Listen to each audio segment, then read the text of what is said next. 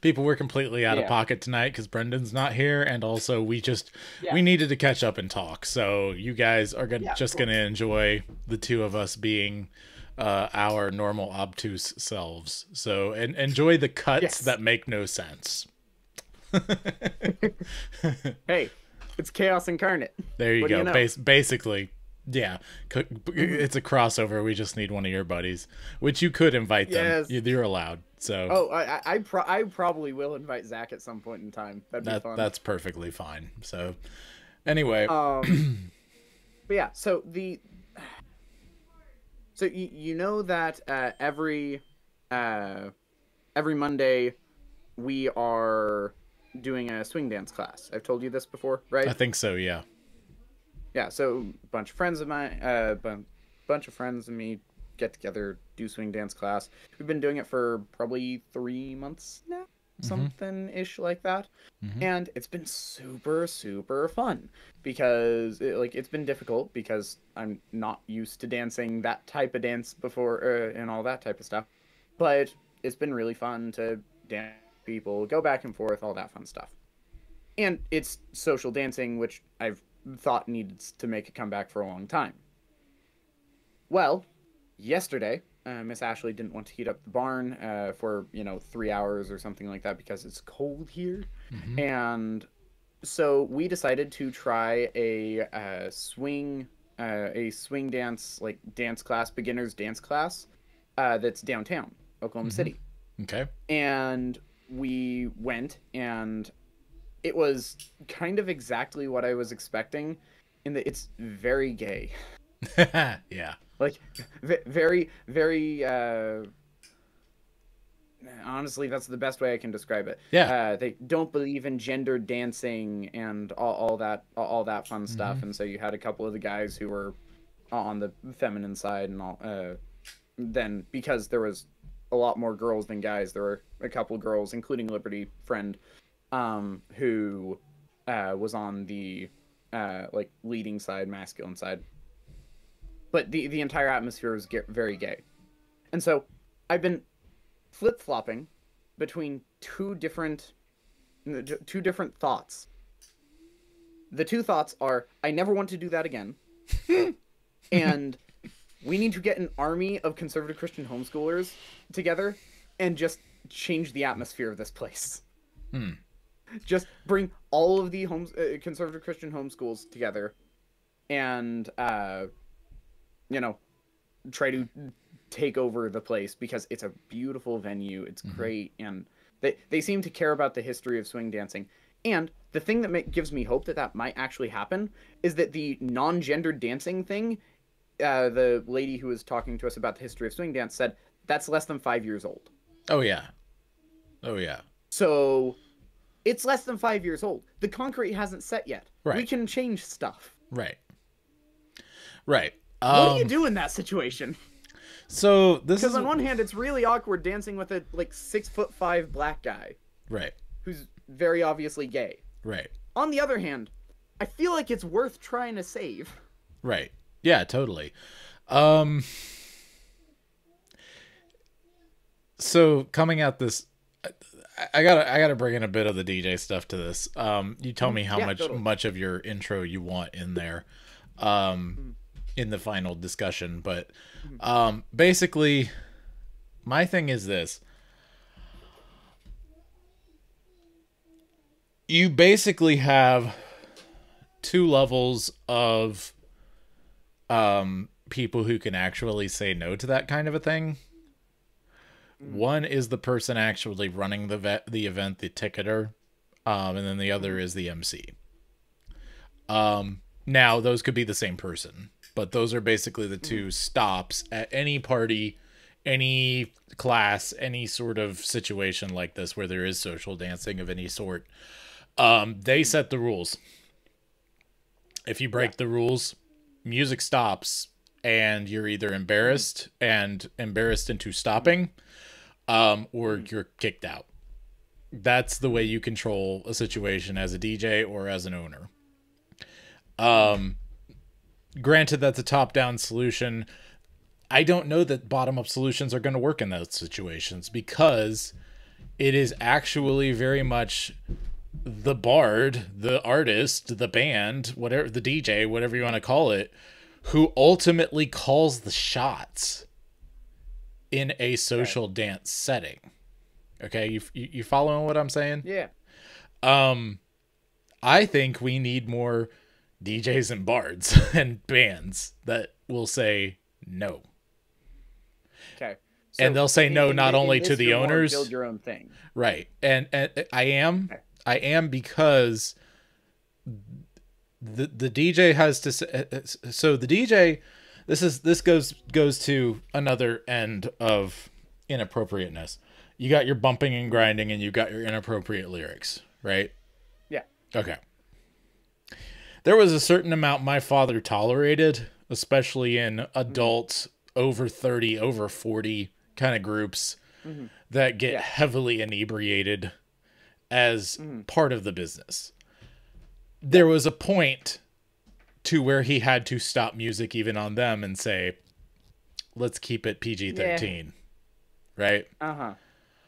And the reason he had to do that was for security purposes, even beyond anyone's else's dignity and whatever else. You know, like, obviously we can think of that because we're sober, we're, you know, dealing with drunk people. Like, we have a stop sign that we can throw up by pausing the music and saying, hey, going a little too hard here. We only had to do that with adults a few times. Kids, all the time. Every party, at least once, right? And usually kids are smart enough to be like, oh, I don't want to be embarrassed again. You see what I'm saying? So let's not do that again. Right. It actually works. Right, exactly. Now, as far as the owner is concerned, that's probably a top-down thing from the owner, in which case you as a bard, as a DJ, as whatever you want to call it, a band, etc., as the music provider, and the MC you yourself are not going to stand idly by and work with and partner with people like that. Right? Yeah. And so you have things in your contract. These are the kinds of parties I don't do. My father specifically had in his contract, all music is played at the discretion of the DJ. And if it is clear that we are being physically threatened in any way to continue to play, do whatever, our equipment is attacked, blah, blah, blah, the contract isn't void and we're gone. You know? Very basic stuff. And this is stuff that we don't think about because as consumers, these are the grip, like in filmmaking, these are the grips. These are the lighting experts. These are the cameramen. Yeah. These are the people who are actually doing the thing. Okay? Most of that is blue-collar people. Most of that is conservative people. And we as conservatives are not standing up to owners. And we are not standing up to consumers. And we get stuck in the middle and we think, oh, peer pressure, blah, blah, blah, right? So I'm not saying that that's definitely the case for whoever you're dealing with. They may all be on the same page with this sort of thing. But to me, the only real way to fight this thing culturally is to make an alternative. Okay. Yeah. Because if something... So basically just continue with what we've already been doing. Yeah, absolutely. Yeah. The people who are hosting the thing are a nonprofit. So they're all volunteers. Yeah. It seems like they're all of the same mind. So. Right. So I figured that would probably be the case being downtown, but like that's the thing. If you want to specifically compete with them, you do it downtown at the same time at a different location. You go that hard and you make it better. Yeah.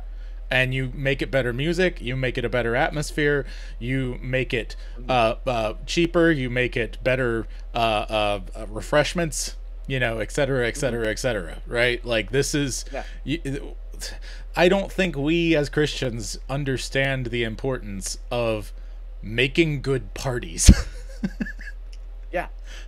Absolutely, and that's kind of what it all boils down to. And making good parties includes fighting off the people who will liberalize the party.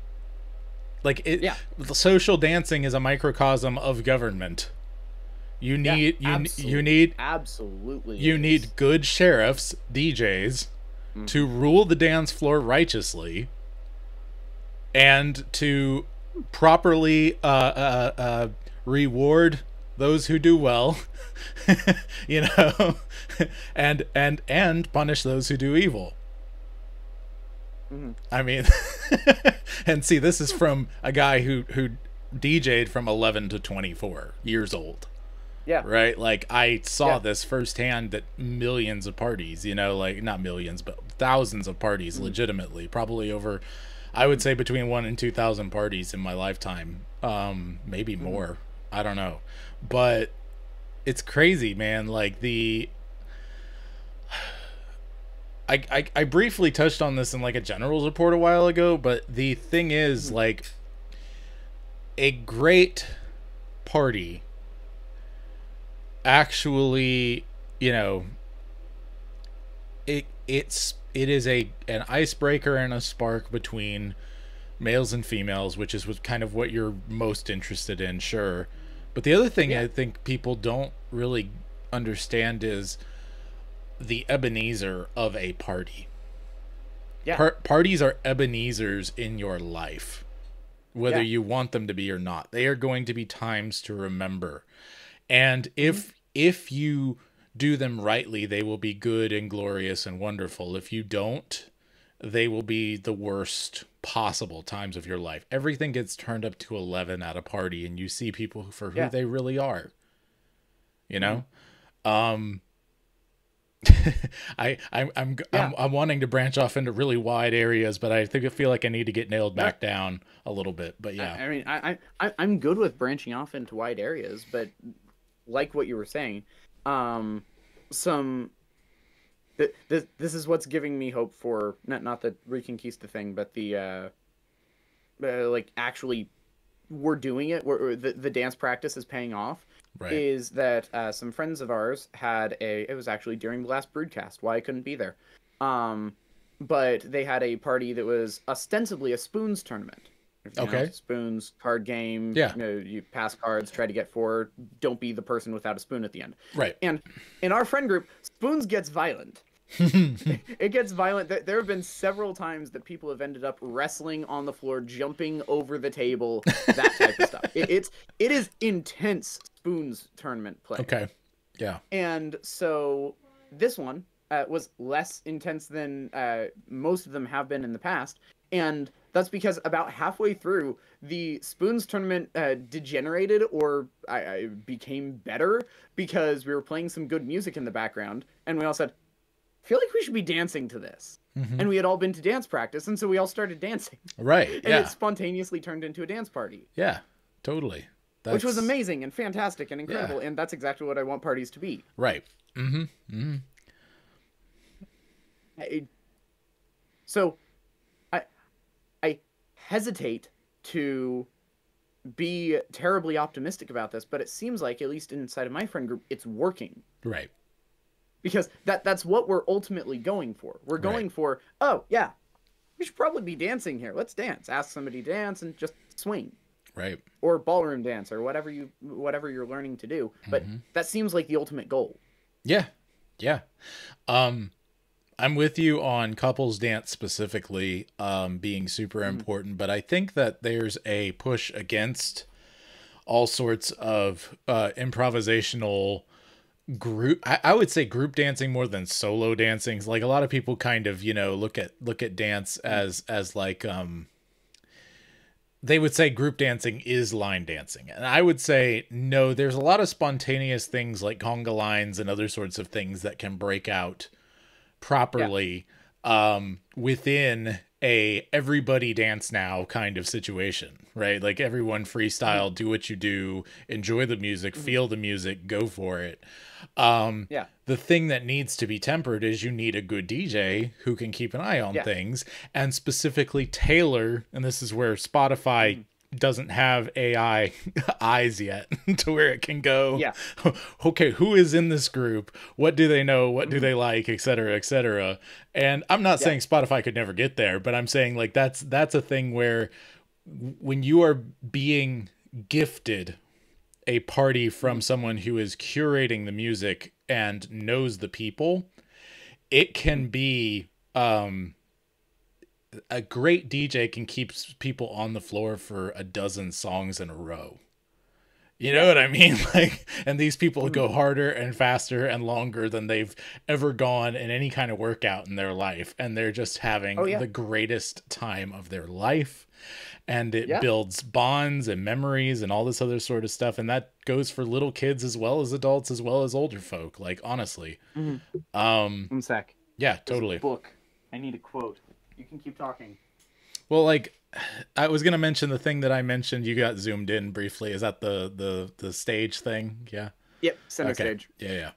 The thing with the thing that I was gonna mention from the General's report is the song "Move It Like This" by the Baha Men, which was our closer.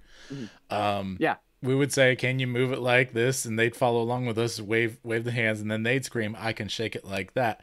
And the song sings that on the chorus, and then it fades out on the chorus. The song fades out on the chorus, and then my dad would count down, because my character is Big Dog. That's the DJ character that I did. They knew me as Big Dog. It was on my hat, whatever.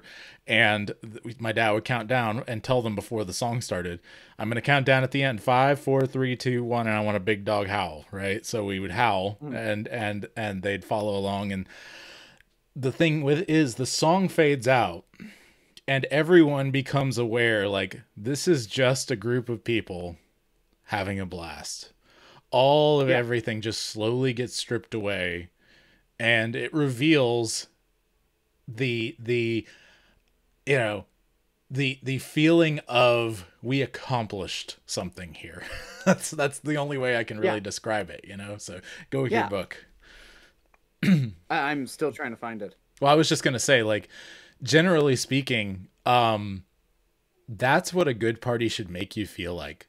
Something was accomplished here tonight. Even if you didn't specifically become closer with anyone in particular, even if you didn't, have some kind of actually life-changing experience, just the act of dancing with a group of friends and it bringing you closer together and you enjoying the music really and truly does connect you to something further up and further in. Yeah, absolutely. And people are afraid of that because of what it could turn into. But that's why you need good sheriffs, you need good bards, you need good people watching over these parties. Absolutely. It's not hard. Yeah, absolutely. And it's not chaperones. That's the other thing. It's not chaperones. It's people who are tailoring the event to bring maximum enjoyment with minimal ostentatiousness. Yeah. Right? Like, and minimal evils, minimal everything. Like, all minimal on that end, but maximum enjoyment. Yeah. And that's been a lot easier for our monthly get-togethers that we've been having for like 3 years, 4 years, 5 years now. Dang, it's been a long time. But because we're all generally conservative Christian homeschoolers, and it's a pretty small group. Like, I think we've maybe broached 30 once. So, small group, relatively self-regulated. There's been a couple of times, especially earlier on, where, okay, if you're going to keep talking politics, you have to go outside. That type of thing. Yeah. I bet none of you can figure out who was involved in those conversations. But it's been a lot easier in that situation, which has been very interesting and very good, I feel. The thing that the quote that I was bringing up, so this is Out of the Ashes, Rebuilding American Culture by Anthony Eslin. Fantastic book. Probably my second favorite book of actually, probably my favorite book that I read last year, as far as, like, new books. But this is chapter 8, I believe, Playing Upon the Waters, bringing play back to life. And this is page 158 in the hardback version. It says, "We may think of it this way. How many hours do young people in college spend churning the pedals on bicycles that climb no hills or roll along no old roads? or pulling the oars on a rowing machine that travels along no river, or heaving up heavy things and putting them down again without a single stone being laid upon a stone. Now ask how many hours they spend dancing the Virginia reel or the waltz. Don't ask which really causes the healthy heart to race. Yeah. Contrasting the different types of basically real actual activities and non-activities, right? Fake activities. And that's what I want to do, and I hope that people will actually start joining in on this and pushing forward towards this goal. Yeah, because it's actually incredibly important to bring back this. We found this out in 2020, and this is what everybody says. This is not anything new at all.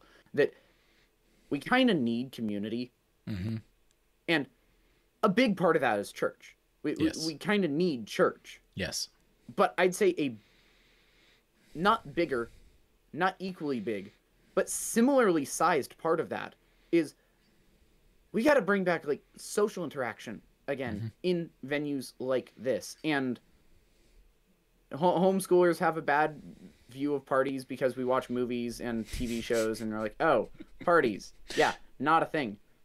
But we don't like Footloose because we don't like Footloose because it paints us in a bad light. Yeah, exactly. but at the same time, we watch, insert popular high school TV show here. Euphoria is the big one right now that I have heard nothing about except it's high school and bad. And I've heard less. Yeah, it's high school and bad, basically.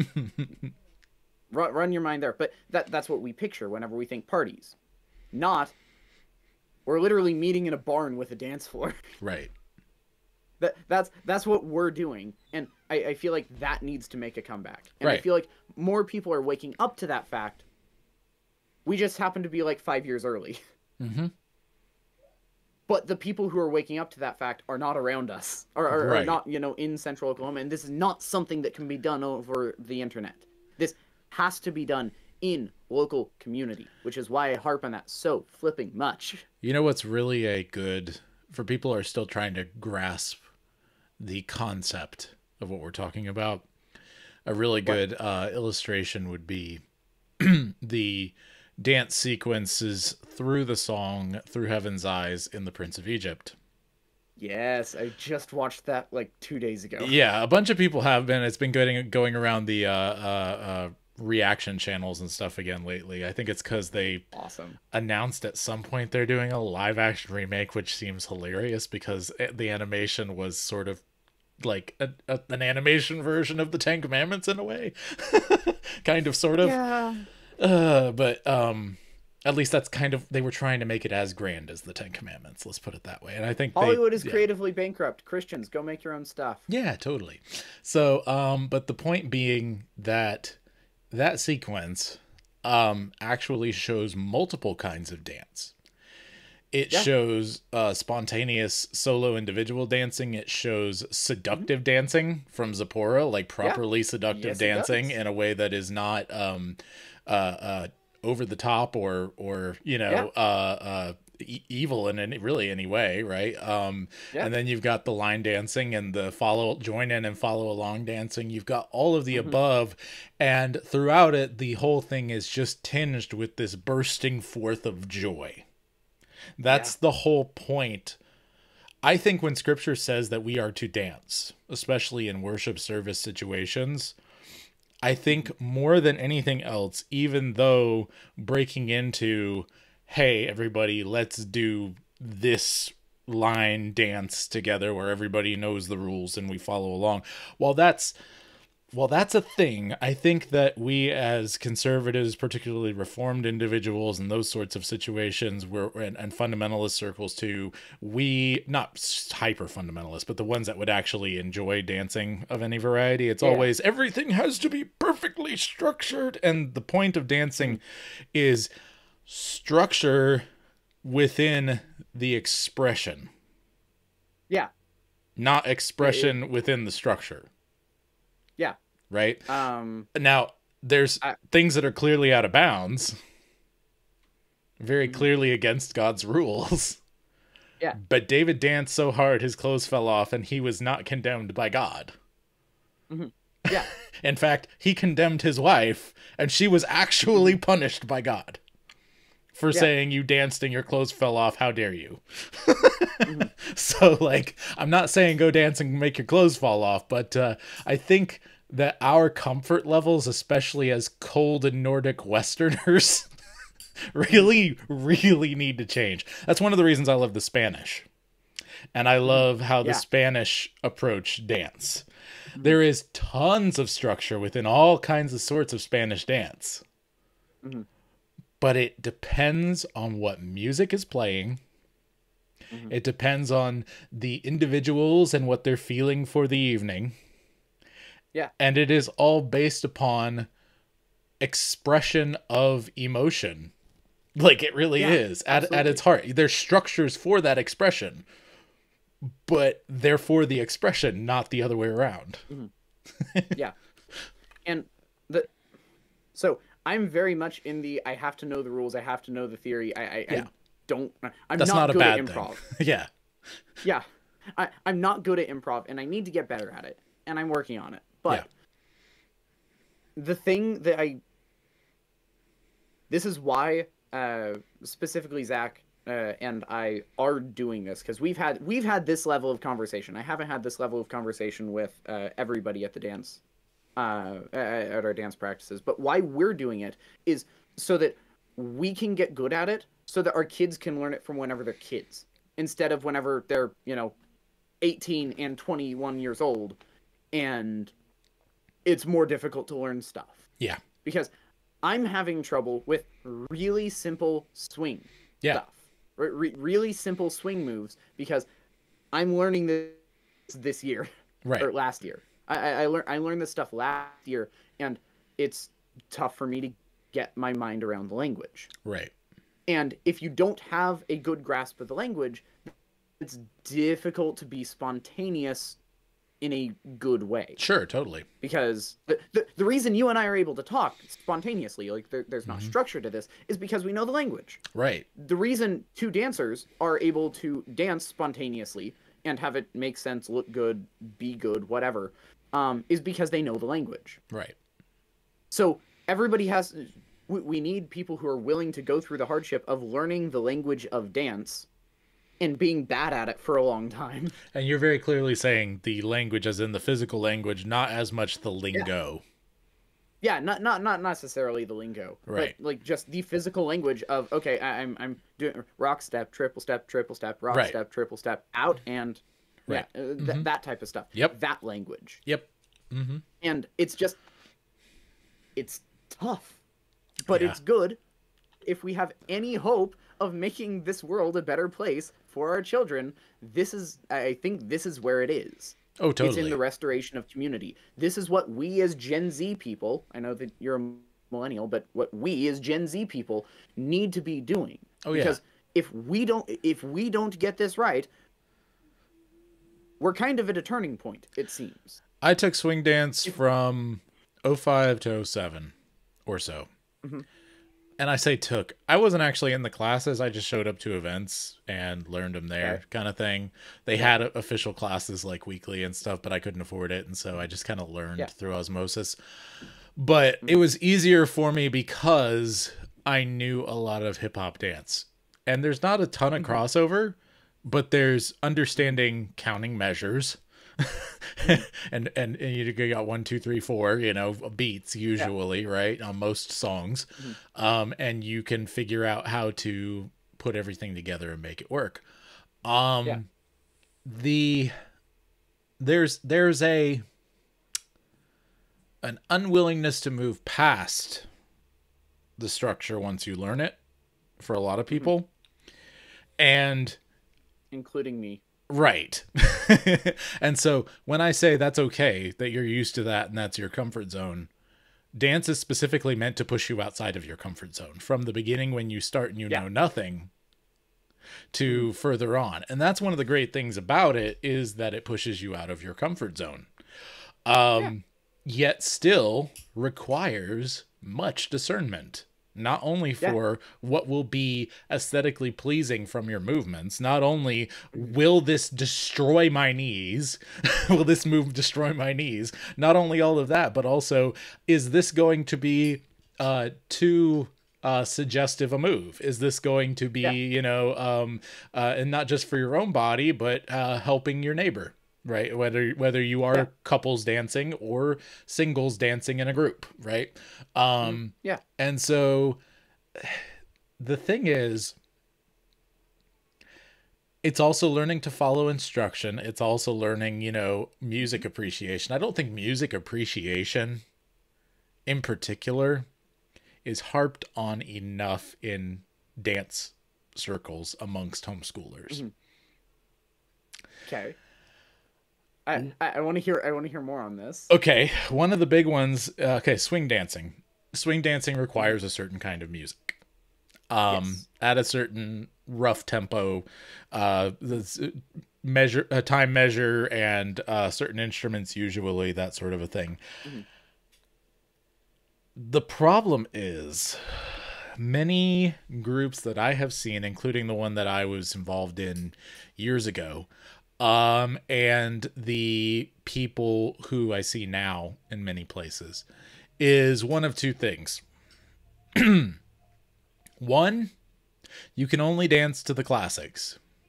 We are classics only, and the reason we're classics only is because everything else is bad. You don't need to ask questions. It's just the way it is.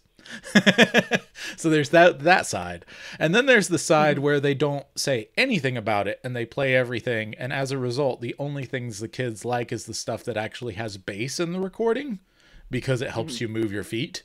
And as a result, they know Big Bad Voodoo Daddy and no other bands. Right? I've seen both. And it's my opinion that a DJ, a bard, a music, a selector needs to have a plan for introducing music, much the same way a choir director needs to be introducing new music to stretch the boundaries and tastes of their choir, and to specifically talk about it with the other individuals outside of practice, in order to get their thoughts and opinions, and to maybe say, well, did you notice this about the song? Did you notice this about the song? And actually have conversation about the music, instead of just, oh, I think I know this one. Yeah, wait, I do. It's that one riff. I really love this song, this one song, right? Music is inherently connected with listening. That seems like a foregone conclusion. In dancing, we're not only just supposed to, it's not just a graph for us to put our steps on. The music is there for our listening enjoyment, in order to help us craft our steps around it. Right? And so this is something that I find a lot of young people, because they did not grow up in a music appreciating home, they don't connect with this. And instead they're more interested in the physical activity going on based on a graph of 4/4 time signature at a certain tempo, than they are actually listening to and enjoying the music and singing along with it, and all the other sorts of things that come along with it. We miss that. We miss that part of the beauty, because we're here for dancing. So interesting. That's so interesting that that's your experience, because that is the polar opposite of what we are doing with our dance class. Glad to hear it. No, number one, there isn't technically a DJ. Like Miss Ashley will choose a song occasionally, or she'll say, okay, we're doing Christmas music because this is Christmas themed, or something like that. But my sister and our friend are the ones who made the swing playlist. Yeah. And it includes everything from big band Disney to legitimate big band, to jazz standards, to Hamilton. Because swinging to what is it? Oh, Guns and Ships. Guns and Ships is great. Yeah, I could see Guns and Ships. Fast. Well, the other one that I was thinking of fast. is that you could do is so what did I miss? What did I miss? That one's faster on beat than Guns and Ships is. Yeah. So yeah, but I mean, that's the type of stuff that we do. We dance to, and there's been several times that while we're dancing, we're like, oh, this song. Oh yeah, this has a great beat. Yeah. And then we get on it. And it works. It's fantastic. That's wonderful. That's so interesting that's your experience with that. Because, like, we're completely outside of the mainstream. This is literally just the dance teacher that we have all had since we were, like, 3. Right. Saying, well, we're all older now. Most of you aren't doing ballet anymore. Let's do this. Right. It's not inside of any structures. Well, I like that. So, yeah. That's got a lot of promise in and of itself. So that's good. But I definitely have seen one or the other. Yeah. And I have seen groups that are split between one and the other, right? They're the people who are like, yeah, I'm not going to dance to any Big Bad Voodoo Daddy because they're not the classics. This isn't true swing. They're elitists. And then the people who are like, just, I don't know about this one. It seems really old. And I'm like, swing dancing is old. How do you get elitist about swing dancing? This was literally like the rebellious speakeasy stuff. What are you doing? I mean, there are... Okay, so every genre has its gatekeepers. Yeah, every genre has its gatekeepers. And quite frankly... I'm not inherently against gatekeeping. Yeah, there, at least definitionally, I think gatekeeping is really important. And this might spin further into music. But one of the big genres that... I'm constantly reminding people that the definition has ballooned to an exponential degree, and almost nothing that is counted in the genre now is actually in the genre, is emo. Okay. I was there in high school for emo. I actually did not like emo, most of it. But you're just looking at everybody saying, "Do not cite the deep magic to me, witch." Right. I was there when it was written. I was there when it was written, and I was still into hair metal, so that's a whole other thing. Anyway, as far as rock music goes, but here's the thing. So, like, when you think emo, what's a band or a song that comes to mind? The literal only one is My Chemical Romance. Okay. That's it. Yeah, they were... That's literally it. And see, they were at the very tail end of what I consider the actual emo era. And the main reason I think they get put in that category is because of, like, 1 or 2 songs that are actually emo that they've done. Most of what they actually did was more pop emo, pop punk sort of stuff. And they sort of stretched the emo, when they started, they were more emo, into more of a pop punk scene. Pop punk started as like skater punk, right? I mean, skater punk started a long time ago, but like it was really popularized in All the Small Things by Blink-182, right? And that's like late 90s, early 2000s. And then you had emo right around 9/11. So you're looking at right around the same period, right? There was some emo before 9/11, but it didn't really become emo until 9/11. And so emo's different from your Nickelbacks, your Creeds, your things like that, even though they get slotted into it sometimes. And it's different than your pop punk. The quintessential emo song in my mind is The Reason by Hoobastank. And it is a piano ballad. It is a piano ballad, like with some rock distorted guitar in there. Higher vocal guy. That the lyrics are, "I'm sorry that I hurt you. There's many things I wish I didn't do, but I continue learning." And it keeps going. "And so I have to say before I go that I want you to know I found a reason for me to change who I used to be, a reason to start over new, and the reason is you." This on one end of the spectrum, this is the more tame side of emo that's more specifically emotional. And then the other side of that would be something like "Cut my life into pieces, this is my last resort." right? That's Papa Roach. Mm-hmm. Okay. There was a specific emphasis on self-harm, not explicitly in lyrics, but in the culture. Mm-hmm. And it was focused mainly on being sad and depressed as part of your overall aesthetic and way of life because the world sucks. Okay. Hence why it came about after 9/11. Right. And why it was entitled emo. It's short for emotional. And it's not emotional like you're putting a lot of emotion into it. No. It was grunge 2.0, where grunge was more along the lines of nothing really matters, man, in the 90s, right? And then the emo people were going, oh wow, nothing really does matter. Right? It was an actual like doubling down on the nihilism that came from grunge. Yeah. And so when I hear it was philosophical nihilism and then actual worldview nihilism. Yes. Actual action nihilism, people cutting their wrists, doing insane things, you know, suicide, etc., and basically like cry for help. Yeah. And it evolved, and we eventually got My Chemical Romance, and you know, all kinds of other stuff started getting included in the genre, like Fall Out Boy and, you know, things of that nature. And I have to sit there and go, it's not emo. Right? I hate hearing that, and hearing that there are kids now in kindergarten who, instead of like we had growing up like disco night, they have emo night.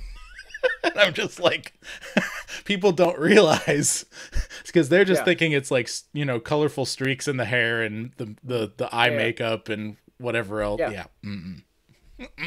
Okay, so I could be wrong on this, but the way that you just told that story reminds me of Nox Unplugged, where like one of the really early ones, like episode 2 or 3, where Jason is talking about metaphysics. Okay. And how the entire study of metaphysics just died after World War II because of Heidegger.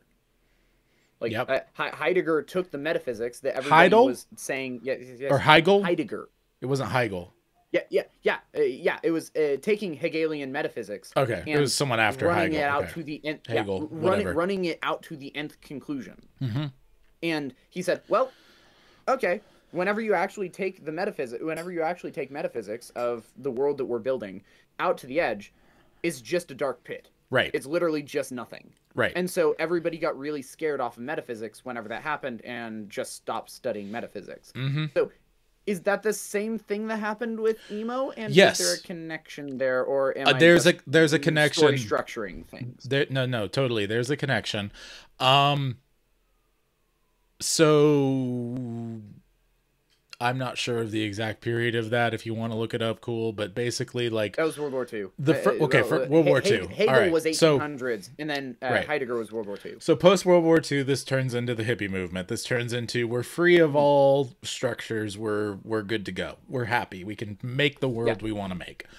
Following that, it turned into AIDS crisis. But keep in mind, these people are still largely radical, right? These are the radicals on the fringe of society. Little bits and pieces of it are sprinkled into the pop culture and throughout certain things.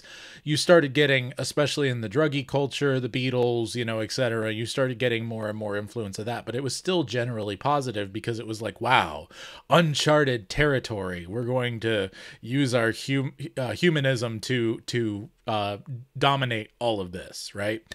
Then we get Vietnam, we get out of Vietnam, and they largely take the credit for that. We start getting into the AIDS crisis. We start getting into all kinds of other stuff throughout the 80s and 90s. And then we get to grunge. Grunge is saying, okay, you've built the world. We're not any happier. You built the world you wanted to build in the 60s. We're not any happier. I mean, look at, quote, Nirvana and Kurt Cobain. Load up on guns, bring your friends. It's time to lose and to pretend. I'm overwhelmed and self-assured. I know a dirty word. Like, look at it through that lens. Most people just know those words just because they're in Smells Like Teen Spirit and the song is catchy and whatever else, right? Yeah. With the lights out, it's less dangerous. Here we are now. Entertain us, right? It's a send up to a lot of the things that were being said in 1984 and other George Orwell stuff and all that other kind of stuff. And so they were taking it and basically saying, not in a conservative way, but in a, we're lost. What do we do? Right? Yeah. And it was all philosophy, right? They're saying none of this is fulfilling us in our human nature, and we don't know what to do. We're just lethargic. Okay. And so when emo came around, it was because a younger, basically like millennials to Gen Z, one generation further,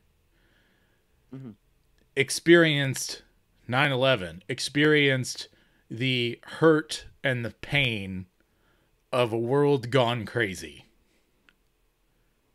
Right? Yeah. And they said, oh snap, I was having fun. I didn't necessarily agree with Nirvana, right? Like, I was just living it up and happy to, I'm living in a material world and I am a material girl, right? Like that song. They were in that camp, even if they didn't know that song because they're younger or whatever. But the point is, then 9/11 happens and they start writing songs about the hopelessness of it all, right? Yeah. And eventually people start to forget, start to blend genres, start to blend the alternative rock, which is mostly now known as divorced dad rock for whatever reason on like TikTok and stuff like that. It's hold me when I'm here. It's your Three Doors Down, it's your Creed, it's your that Nickelback, all that kind of stuff, right? Like the gruff vocals, they call that divorced dad rock now. Which I find pretty funny. Then. And then there was skater punk, right? And so all three of those sort of blended together, and the one that people remembered because it was the most absurdist is what I should say, stylistically and all the rest, was emo. The actual that was probably one in every 6 to a dozen people, actually. One in every 6 to 1 dozen people dressed emo. Most people actually were in the hip-hop culture during 2001 through 2009, right? Like most of the fashion was actually hip-hop, but none of that really stuck around.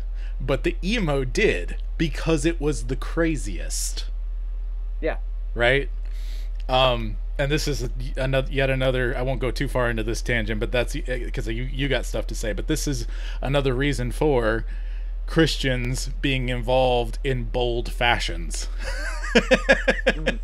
With my hat and all the other stuff that I'm constantly talking about. But yeah, go ahead. Yeah. You're really thinking about this one, huh? Yeah, I am.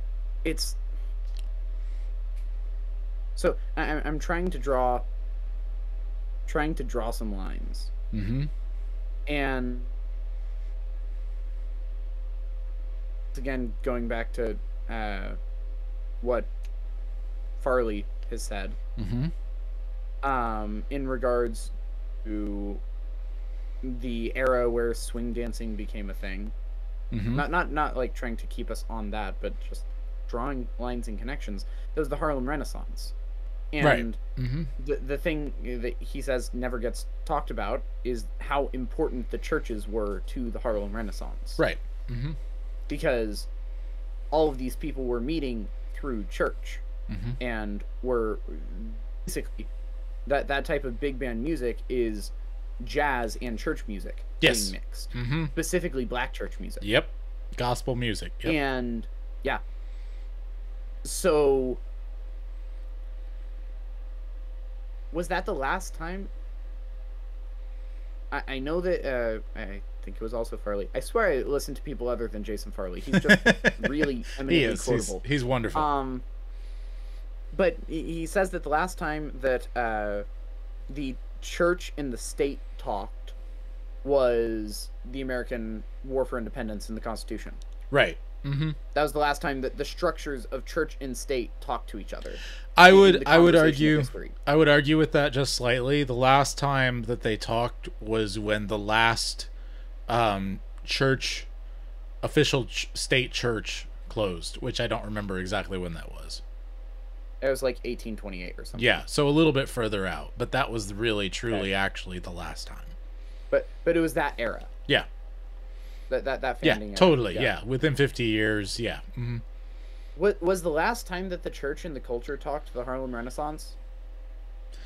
And did Prohibition have anything to do with that? Yeah, Prohibition was a big one, but that has more to do specifically with parties, I think, specifically, than with music creation. I think it had some effect on music creation, but it was slightly different than its effect on parties and the like. And the church's view of parties and dancing and cavorting and all the other sorts of stuff. Because all of that was cavorting is a wonderful word. I love to cavort. Anyway. But, okay. So I would argue the most recent time that they have talked is actually in the 90s through the 2000s in one particular. I'm looking particularly at music, okay? But going to different types of culture, we could argue different things, but in music specifically, soft rock, for all of its ills and not greatness and some of its goodness and whatever else, I think was heavily influenced by Christian rock through from the 2000s through the 90s through the 2000s. The thing is, a lot of people would claim that it's in reverse, but the thing is, you cannot name me a soft rock act from the 90s besides maybe Hootie and the Blowfish. But even that's stretching it a little bit. That actually like didn't just take their whole thing from a Christian band or a Christian artist, or like your Stephen Curtis Chapmans and your Michael W. Smiths and that sort of thing in the 90s, and then later on bands like Third Day and other sorts of things. They had a heavy influence on soft rock as a genre. And not only that, but most of the best soft rock artists, especially of the late 90s, early 2000s, were your Creeds. And there were other bands like Creed where they had a lot of Christians involved, right? Mm-hmm. Where they would have a rock edge to what they did, but what they did was mostly actually closer to like a more laid back than like a hair metal power ballad, but basically a power ballad, right? Okay. Are you kind of getting what kind of music I'm talking about? Like, yeah. I know exactly what type of music you're talking about. Yeah, and I would also say U2 had an influence, but I think that I don't think Christian music was just all trying to be U2. I think that U2 was before it. There was a lot of bands that took a lot from U2 in the Christian situation, but they were also trying to be singer-songwriters, and they were trying to have a rock element without going so over the top with the distortion and all the other stuff that they could be accepted within more fundamental circles. And as a result, that created a mellow center for soft rock radio, easy listening sort of stuff. Which, yeah, it's a squishy middle, but we kind of need that too. We can't all just be completely on the edges. So I have to give some credit there. This is the simple simple pleasures instead of not guilty pleasures, not high art, not Sistine Chapel ceiling. Simple. Yes. Good, but simple. Right. Mm-hmm. Okay. I would say Lifehouse in that conversation too. Lifehouse is an exceptional band dude's a Christian, stayed with a label for a while as a quote unquote secular artist, but kept pushing the boundaries and ended up, you know, continuing in the Christian music situation. He's one of the few that didn't go, okay, fine, I'll just I'll just even everything out so that the label's happy. Like, no, I'm going to keep pushing the boundaries, you know, and everything. So, but yeah. Okay. So 2 questions. Mm-hmm.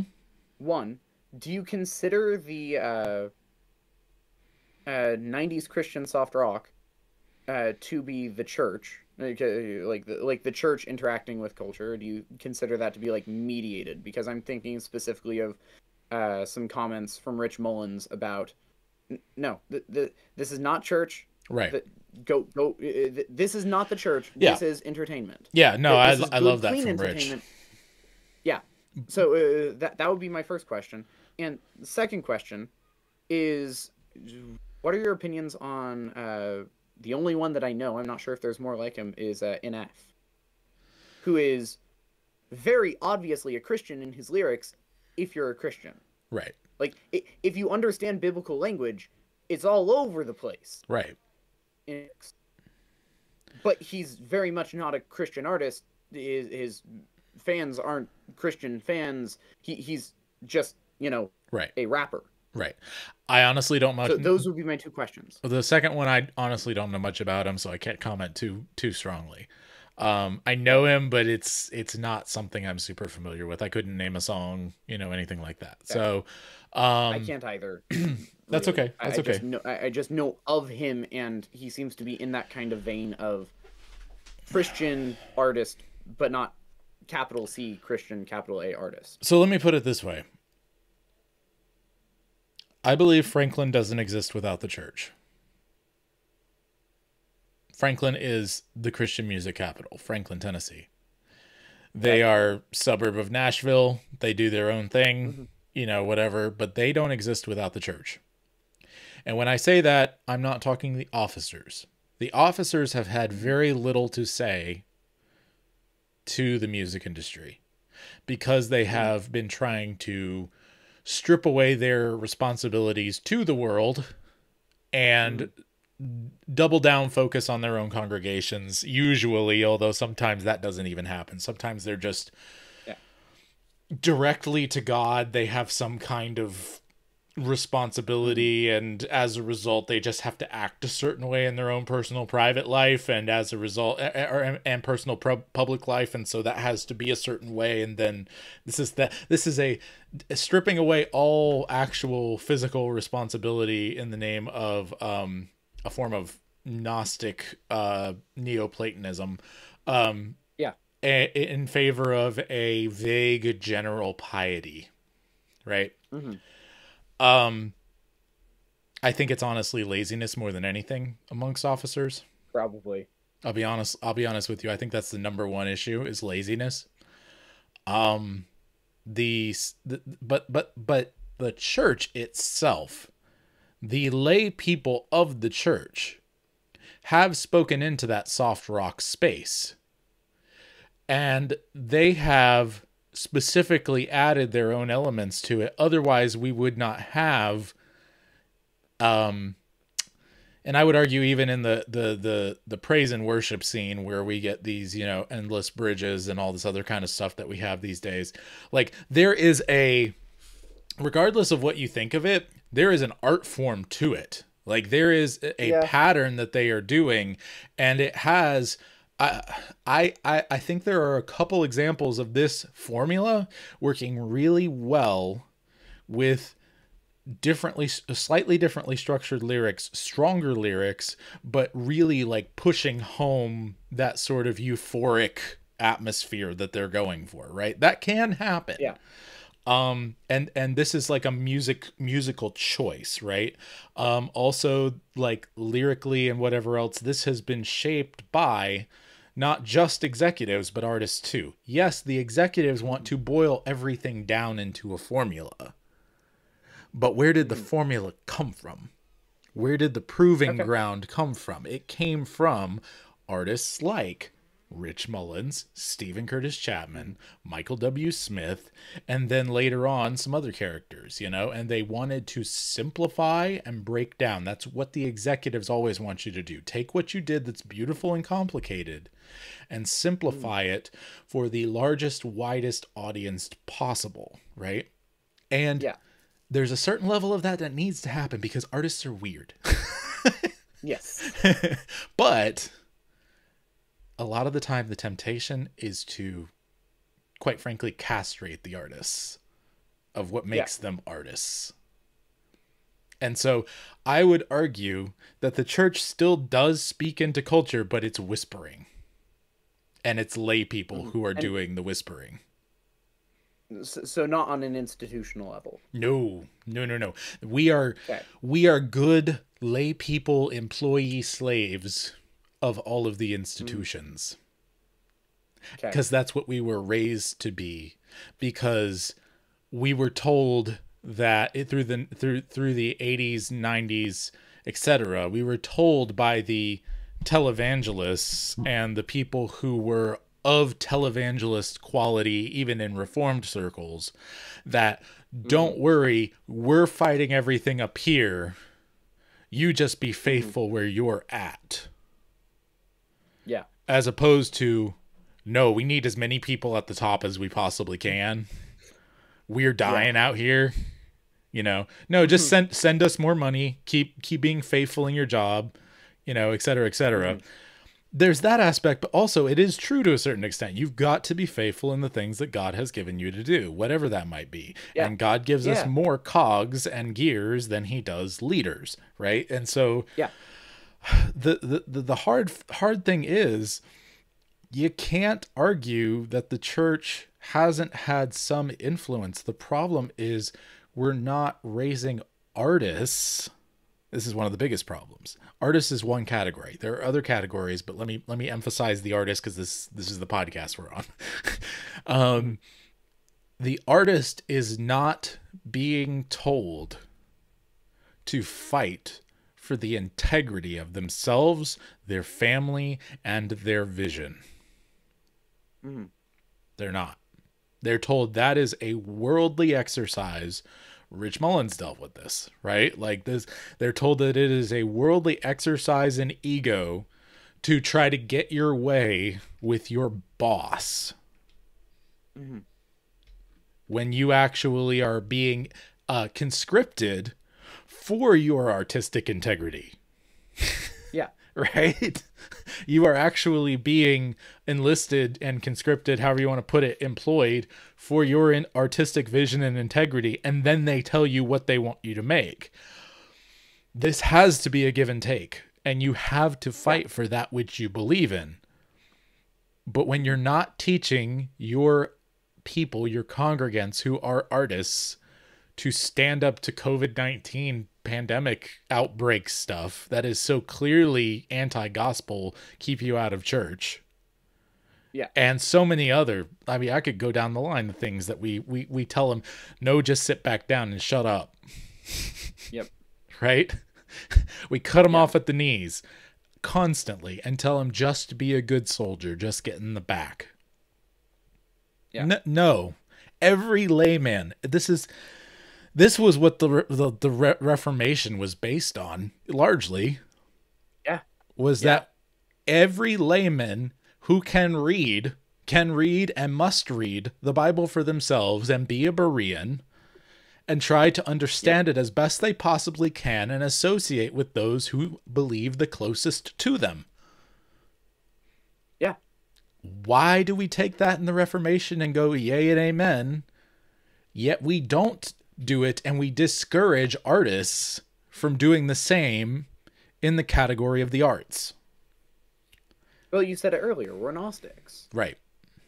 We don't believe art really matters. We do do encourage people to do that in the privacy of their own home and in their own little head and own little heart. Right. That's where we encourage people to do that. We don't ever encourage them to say, okay, well, how does this doctrine, this verse, this passage, this book apply to the way that I go out and actually live my life? And we don't give examples because we're afraid of being legalistic. Right. Right. And We're so afraid of being legalistic that we're functional antinomians. Yeah. Yeah. I think that there is something to certain aspects of that where, if, for example, I've been doing this audiobook talking about Spurgeon's Sabbatarianism. I won't name the book or anything yet, just for sake of whatever. But it talks about how Spurgeon was really hardcore about Sabbath keeping. But he also specifically never gave a list of things that you must not do on the Sabbath, because to do so would basically go further than the Bible. Yeah. Right? Yeah. And so there is a grand liberalism that the Bible gives us, a grand liberality that the Bible gives us. Absolutely. And that is something we have to be careful of, but at the same time, we should have been telling Nirvana what to do. Yeah. And the people who listened to Nirvana, and obviously generations before that too, but we should have been telling them the reason you feel the way you do is because of this, and we didn't. Yeah. Right. Yeah. Good gracious. Let me see what time it is, see what we got going. We got about 10 minutes or so, I'd say. An hour of footage. Yeah, we got about an hour or so. So we could do 10 to 30 minutes max, whatever. But like, I want to circle back a minute.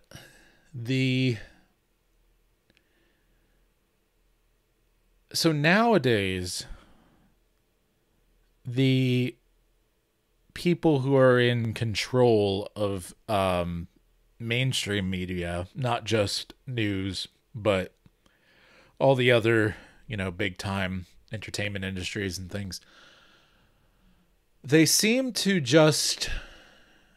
they're trying to do what many people did to the existence of homosexuals in media. They basically just never mentioned them. And basically just, they don't exist. They act like they don't exist. This went for a lot of other things, and minorities and other things, which is what lends credence to the whole ideas that they put out there. It's not good credence. It's not actual credence, but you know what I'm saying. Yeah. They are doing that now to Christians. Just don't mention them. Don't act like they don't exist. We're not even engaging with them anymore. That being said, the culture still has a general idea overall of what a Christian looks like, and it is either one of two things. One, they are kind-hearted, simple-minded, wishy-washy folk. Or they are dangerous Trumpians. Hateful, intolerant bigots. Hateful, intolerant bigots. Basically, the dude from Footloose, right? The pastor from Footloose. That's the straw man. Yeah. The thing is, with that being said, there is still a place within the culture where people clearly know what it is. They haven't phased out Christianity's influence on the culture.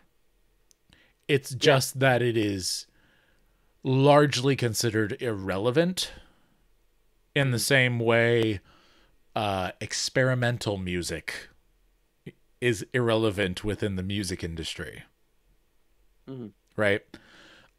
It's not fully irrelevant because there are still Christian radio stations, as messed up as they are. There are still Christian publishing companies. There are still Christian this and that and whatever else, and they make money. Yeah. They're not a lot of money. Right, a lot of money. They make way more money than people think they make. Exactly. And so I going back to what you were saying about when was the last time church and culture intersected, I don't think they ever fully stopped yet. We don't have the church speaking into the state except in very groundbreaking ways, like your Durbins and your who's your official who is of that camp, who's in Oklahoma now? Dusty Is it Dusty Dusty Devers? Devers. Yeah, Dusty Devers. Yep. He's y'all's neck of the woods. Love that guy.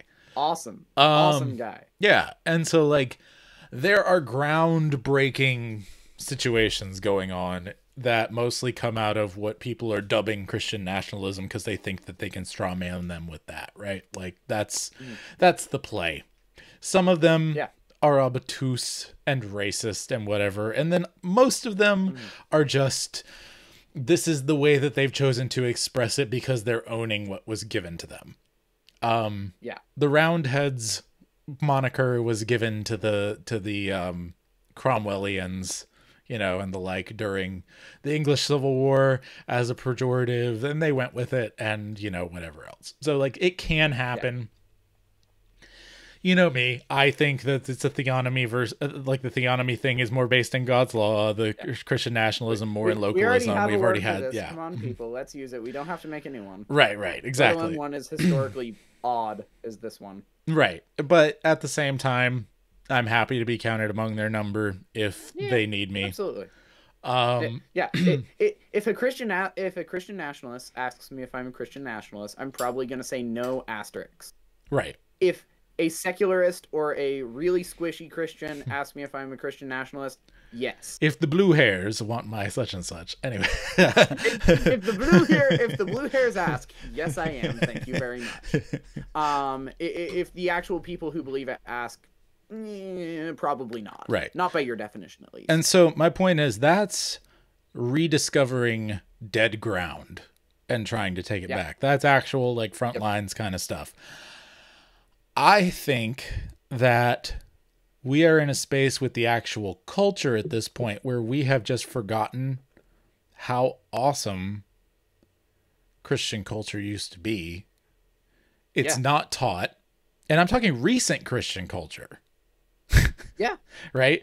There's terrible examples of all kinds of horrible hymns, especially from the beginning of the 20th century. But there are some bangers that come from then too. Yeah. And there are some absolute bangers that came from post 1950. That are legitimately theologically sound and wonderful and in hymnals and everything, you know? And not just those. I'm not sure about the in hymnals part, but anything Rich Mullins taught. Well, in my Cantus Christi. Okay, yeah. There's some like your James Montgomery Boyce kind of stuff, you know, and things of that nature. So, but generally speaking, like all we've been fed is how bad and terrible you guys are at making art. When really we've just forgotten a lot of the great stuff that's come out. I mean, what was it? Late 40s The Hobbit came out, or was it early 50s? I think it was 39. 39, so that far back. But yeah. Still, that's not that long ago. Yeah. And if you're not counting the church having effect on the culture or talking with the culture through J.R.R. Tolkien and C.S. Lewis. 37. Right. Okay. 37. So if you're not counting, I know you were talking like slightly earlier than that, but like if you're not talking J.R.R. Tolkien and C.S. Lewis, like on a massive mainstream scale through their fiction, I think you're missing the point. You know what I mean? But a lot of people do miss this. They forget this. This is why largely I am hammering home all this stuff about all this stuff through Poets at War is like the church has been impotent. Yes. It's not what it used to be. There's a lot more fluff out there than actual solid meat to sink your teeth into, but the meat still exists.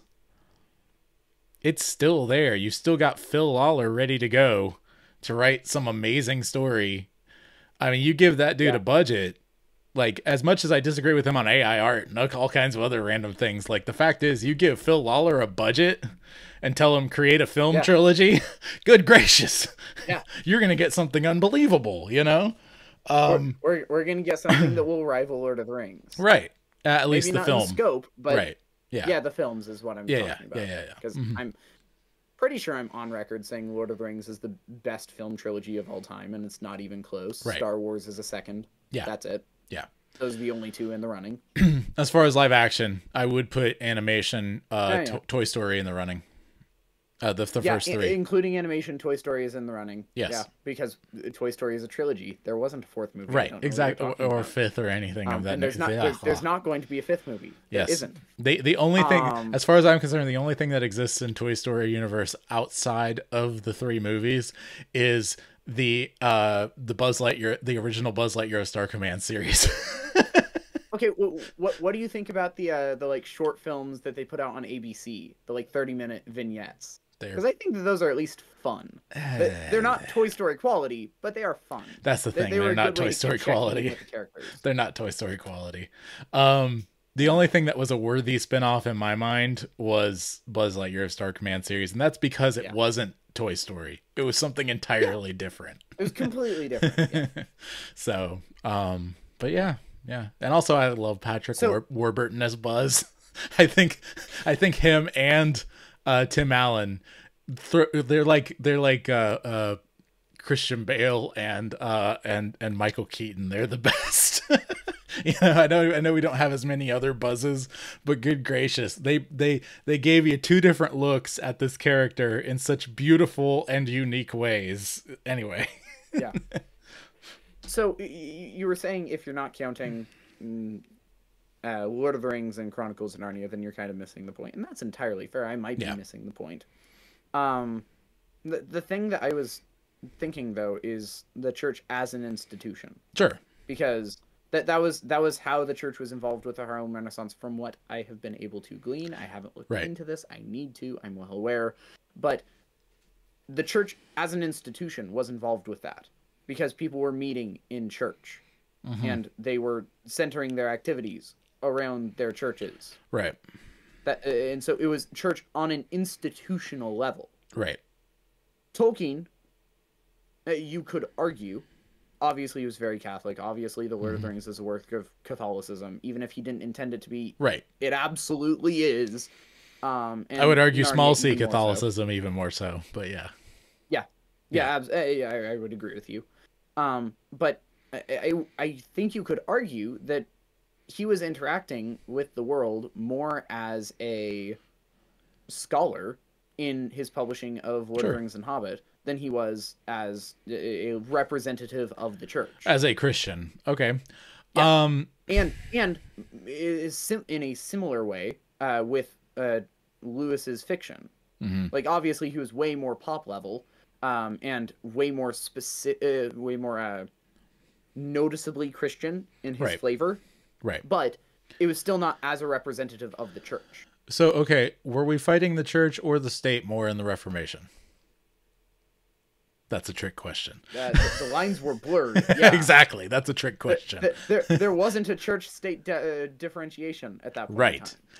And so there was a differentiation that needed to be made. Yeah. And necessarily, both of those institutions not only had to be differentiated from each other, but also from the layman. Okay. The problem is we have not reintegrated the layman properly. I buy that. Both into the state and into the church. Because that was the goal of the Reformation. They accomplished the one goal of separating the church and the state. They accomplished that. They accomplished putting power in the hands of the layman. They did not accomplish giving the layman a legitimate and significant enough reason to cause him to care anymore about the state and the church. As a result, everything that was not explicitly enumerated under the jurisdiction of the state and the church was designated to the layman, who said, oh, I don't have to do anything with the church or state. I can just be a layman and make art. I can have a farm. I can have a family. Why do I have to care about my fellow man? We're not following. Is it second commandment? No, not second. What is love thy neighbor as thyself? I'm just thinking second because the two greatest commandments. Yeah, second greatest commandment. That's what I'm thinking. We're not given incentive by the state or the church to love our neighbor as ourselves.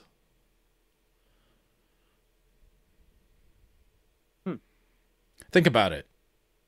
If you were to go tomorrow and preach the gospel to your next door neighbor, not that you deserve an incentive, because there's an incentive in itself, but what are the institutions doing to encourage and incentivize you to do your job as a layman? Nothing. Nothing? Yep. At all? At all. There are people who are doing it because it's the right thing to do, and they are never recognized by their individual congregational church, and they are never recognized by their county for what they have done for their county.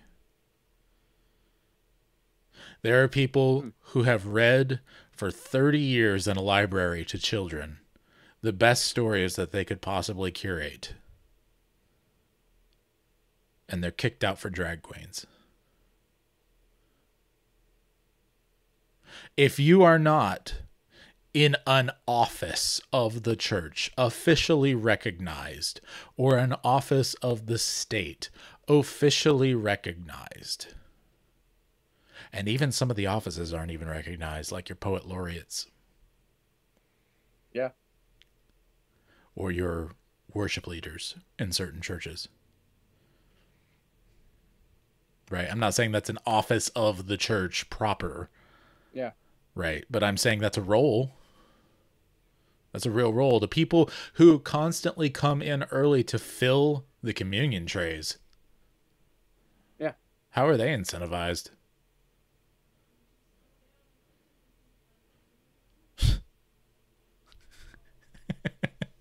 We're taking servants for granted across the board. The reason that people don't care about the institutions is because the institutions don't care about them, and vice versa, and everyone is more comfortable and happy that way in the current system. Leave me alone, and I'll leave you alone. Quid pro quo.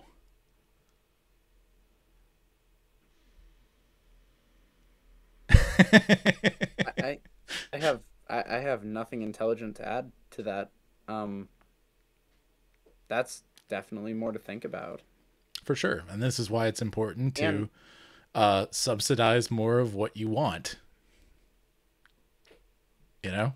Okay. In every aspect as a layman with your own power. Okay. So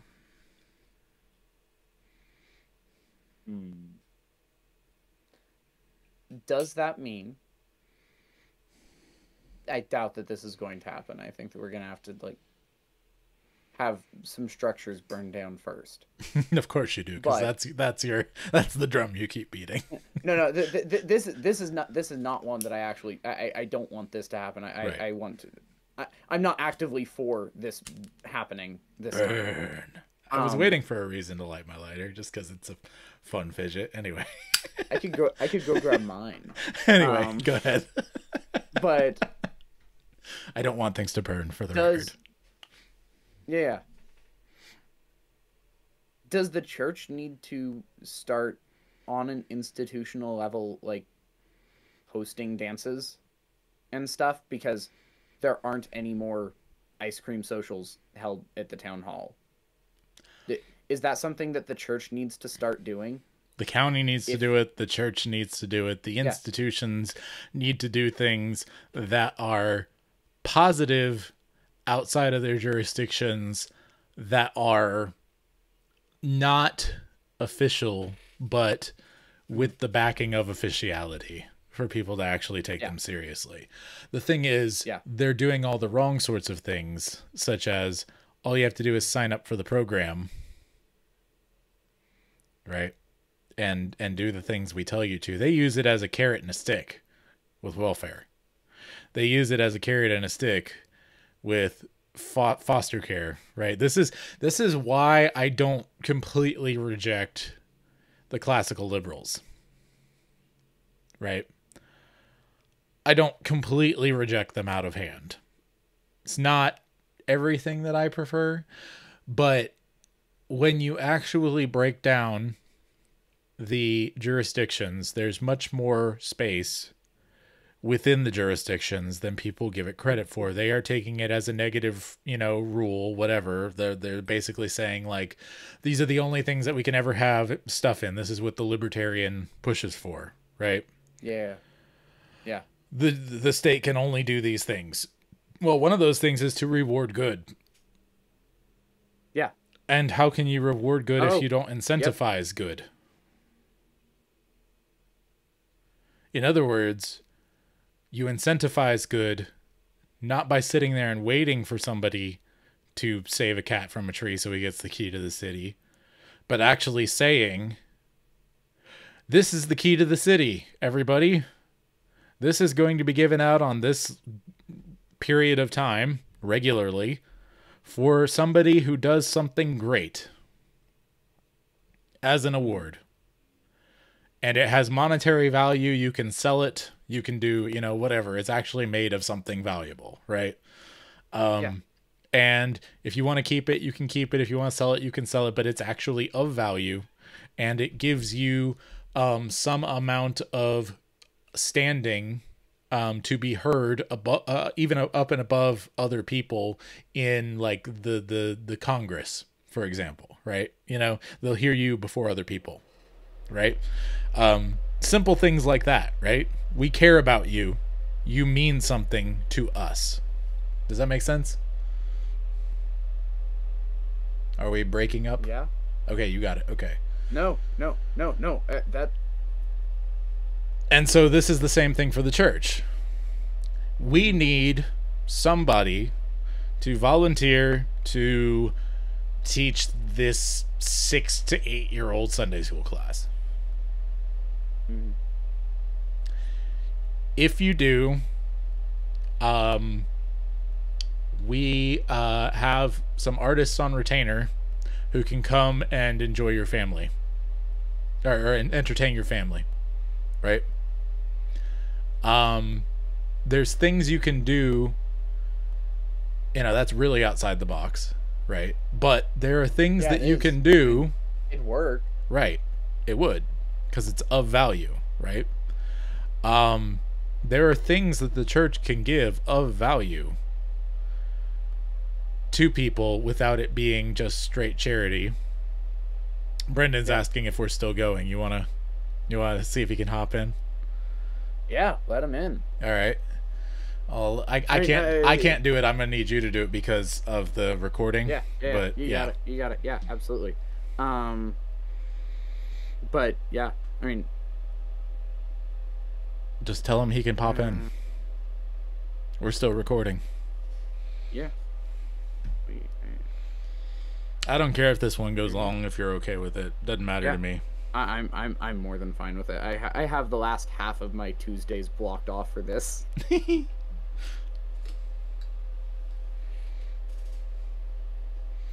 Yeah.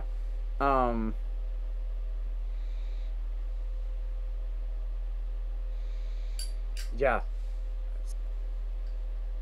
That's so far outside of my wheelhouse.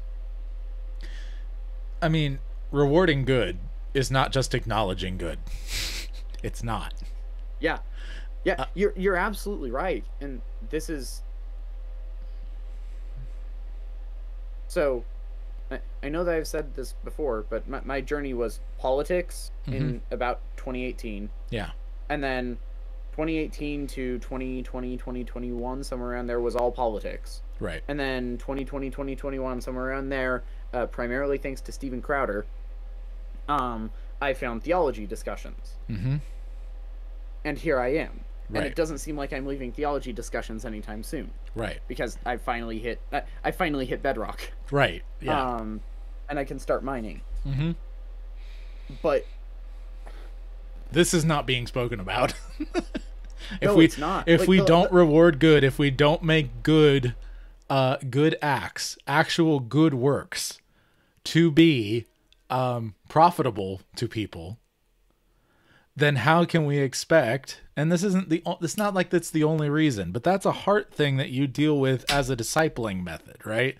The point is, if you really want someone to believe that doing good is of benefit, you need to in some way reward it, subsidize it, show them that you actually physically care about what they're doing. Yeah. And that can be as simple as a thank you card. It can be as robust as, we had a surplus in our church that we want to give to you because of the amazing thing that you did. Yeah. You know? What's wrong? It's Hazel can't find the... Hold on one second. Let me mute. Anyway. I'll do my while Joshua is talking with Casey, I'll do my best to kind of fill you in on where exactly we are.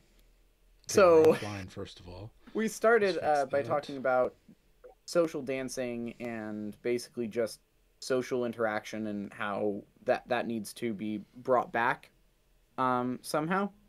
And we ended up branching off from that into the origins of swing dancing and how that had to do with the Harlem Renaissance. And I asked the question, for some reason, Jason Farley has said on Mox Unplugged that the last time that fault. the church interacted with the state was the founding of America, effectively. Okay, that's not what I want. The creation of the Constitution and the state churches of the colonies was the last time that the church and the state talked in the conversation of history.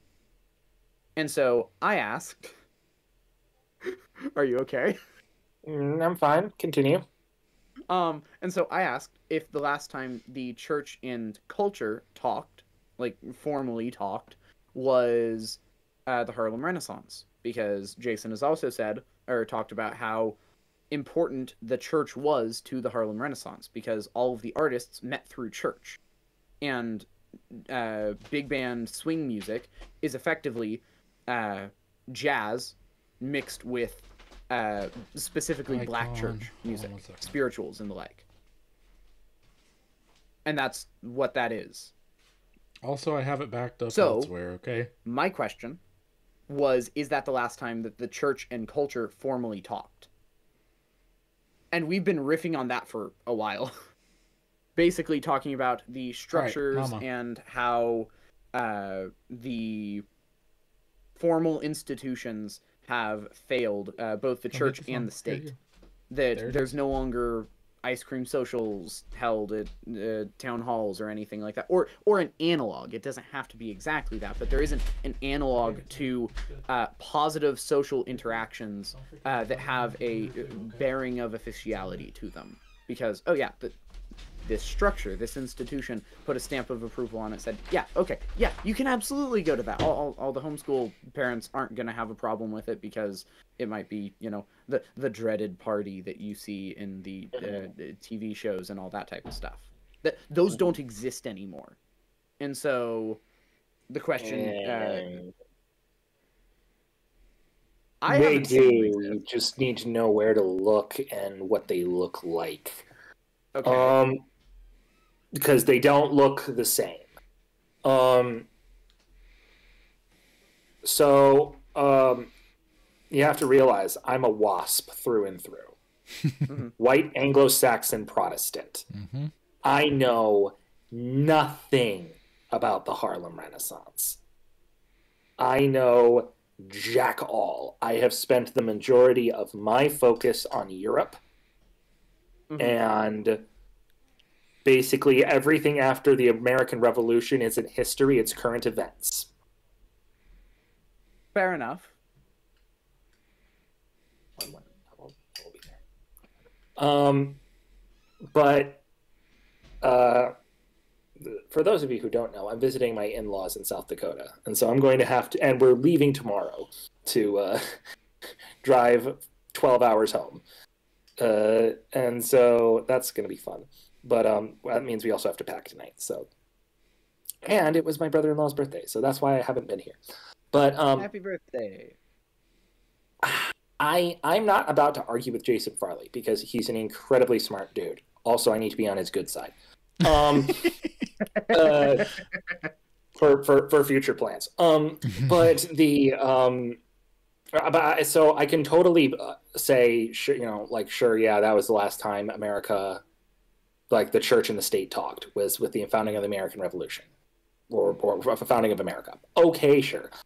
The Irish might argue with that, but whatever. I'm not about to take their side right now.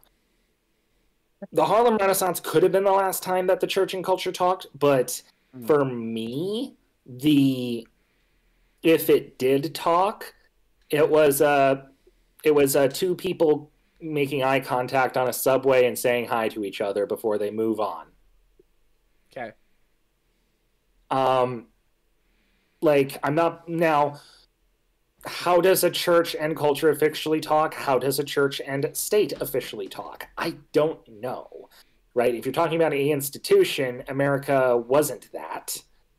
America was it was how strongly the church influenced those people as they were making it, and where did they get the ideas from? They go back into history, look at the great thinkers, and those great thinkers were Christian, right?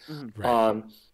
You can draw the parallels with the Harlem Renaissance, where they're pulling from their African church music to make their new swing music. So, okay, yes, you've got the parallels there. You can make that argument. But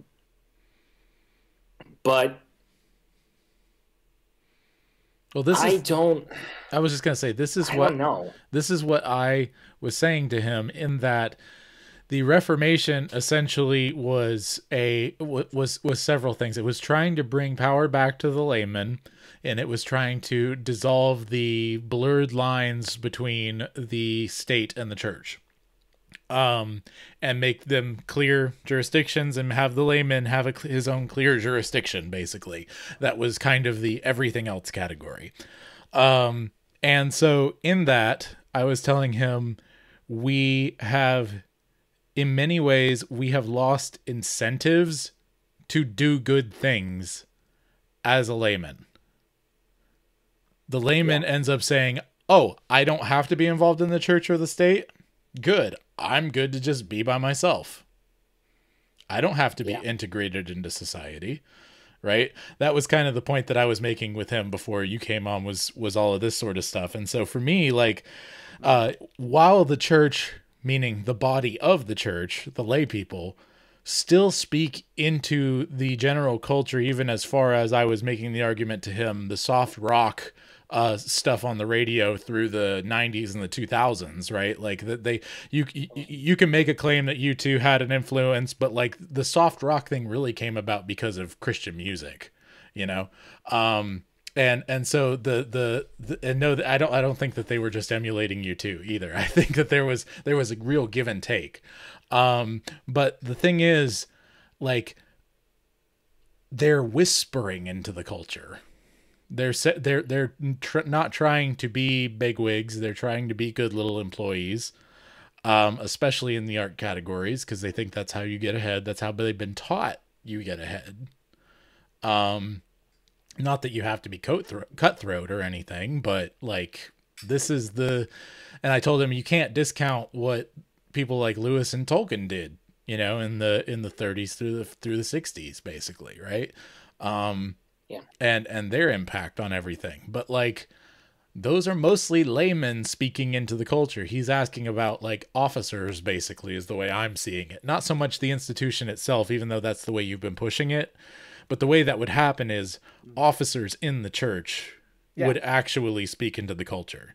And I'd argue there's a couple that are doing it now, like your Durbins and your Wilsons and people like Dusty Devers, who's one of the, what is he, a congressman in your in your state? Yeah, State congressman. Congress. Yeah. And so like there are Or- people who are, but this it is might be state senate. groundbreaking. They're going back and, you know, this has been a long time coming. Anyway. I will be right back one moment. Go right Apologies. ahead. Welcome to the variety show where we have no clear structure, apparently. Especially this week. Exactly. Yeah. No, you were saying that you don't ever hear the incentivize what is good brought up. Mm-hmm. Legitimately, the last time I heard anybody bring up incentivizing the good in anything other than a negative context. For context, I listen to conservatives. We rail against subsidies. Yes. Rightly. Subsidies. Yes, Bad totally. thing. Totally. No go. But a form of incentive, nonetheless. Subsidies should come out of surplus. Let me be clear on that. Subsidies should come out of surplus. Fair enough. And everyone has a surplus of something. I believe that wholeheartedly. Yeah. It's not always money. Mine is imagination.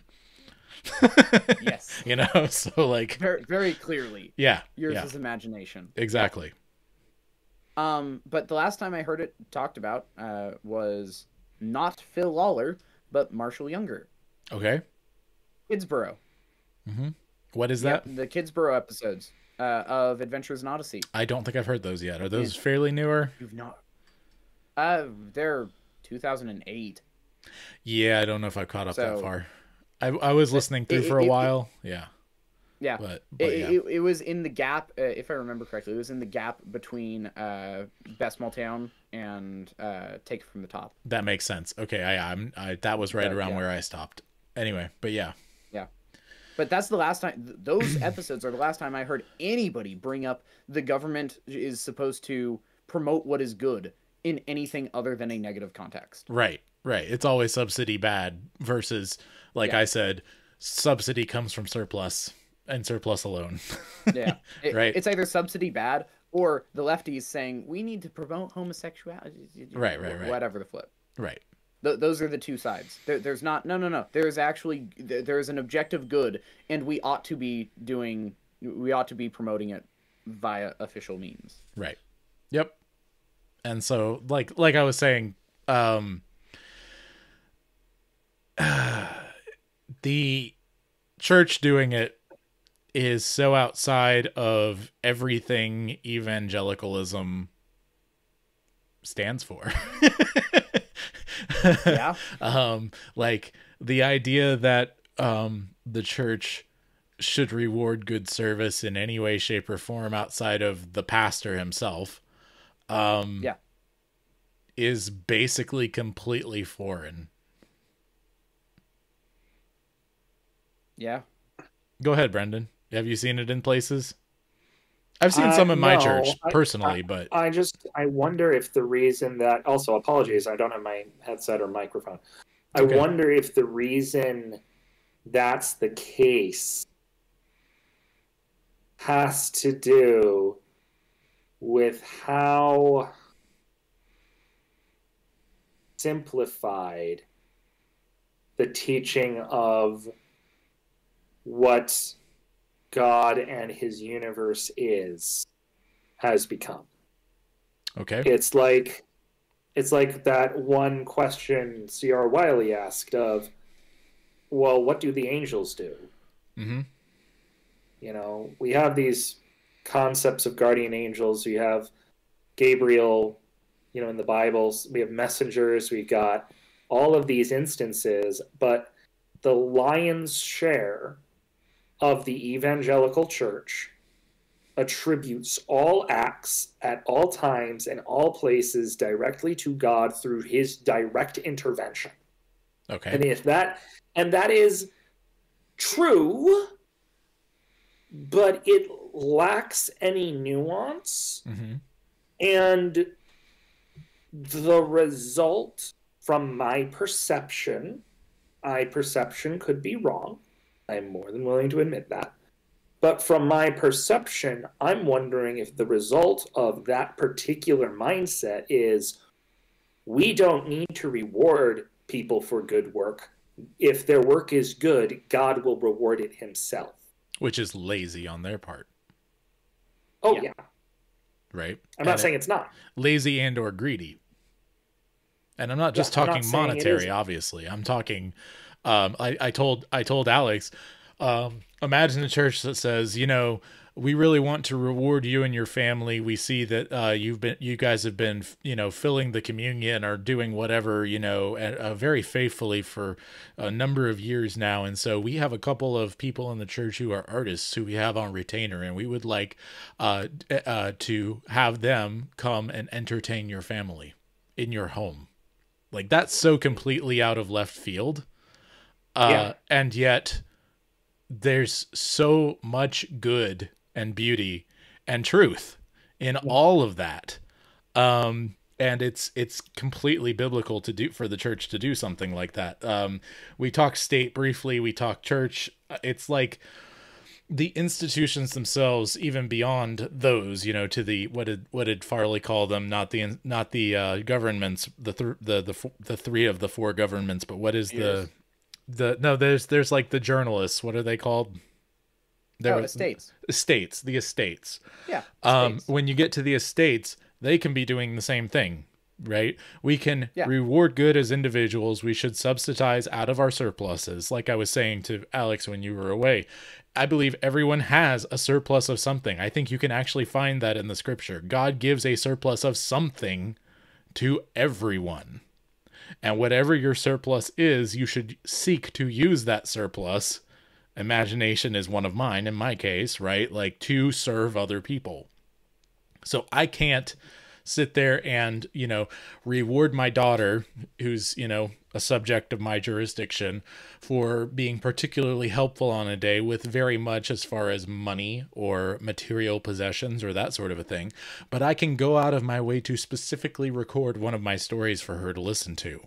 Or I can go out of my way to make sure that she has extra time enjoying television, or she gets a special treat at Walmart. You know what I'm saying? Like, there's so many little things like that. And my whole thing is, you should not expect good things from doing good, because it is a reward from God to make the world a better place through the ways that he has prescribed for you to do. But we, as a recipient of good, should return good to it. Mm-hmm. That's two things can be true. Two things can be true at once. Right. You shouldn't be doing good works expecting to be rewarded. Right. And if somebody does something good to you, you should reward them. Right. They are not mutually exclusive. Right. Mm-hmm. In fact, they must go together. This is my life or yours. And this is egalitarianism in a lot of ways. This is the breaking down of these sorts of things, because I think of the game ball. Like, if you've ever played any kind of sport, or you've ever seen a sport played, even in a movie, when you have a player who particularly changed the tide of the game, the coach gives, like, the main ball that was used during the game to that person as a trophy, essentially. Okay, it's called the game ball. That's the concept.